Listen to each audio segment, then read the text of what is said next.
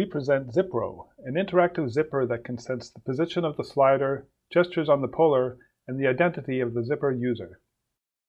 Zippers are common in a wide variety of objects that we use daily, such as shoes, clothes, and purses.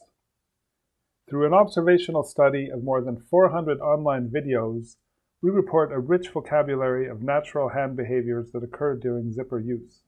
Based on the results, along with the second study investigating user preference of zipper-based gestural input, we infer several sensing requirements for developing an interactive zipper.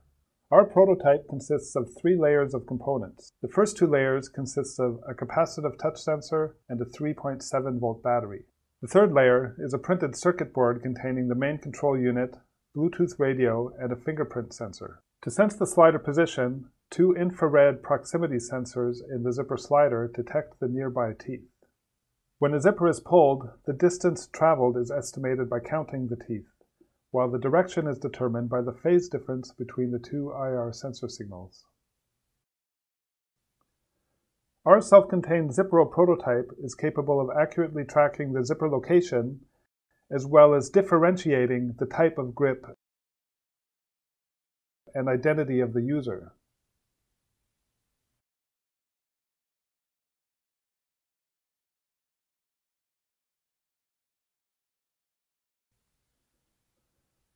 When a user leaves his backpack, Zippro prevents items from being stolen from the backpack by sending a warning message when an unauthorized user tries to slide the zipper open.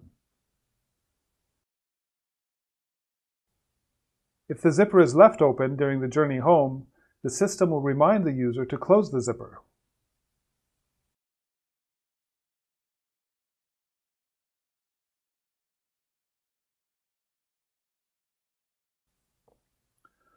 When a ringing smartphone disrupts a meeting, the act of pulling out and muting it can add additional distraction.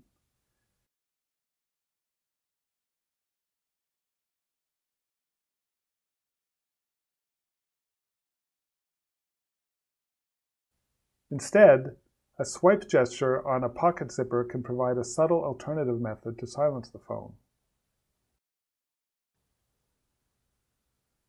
In mobile scenarios, making a phone call or receiving a voice message can be frustrating for blind and visually impaired persons because interacting with the phone often requires both hands.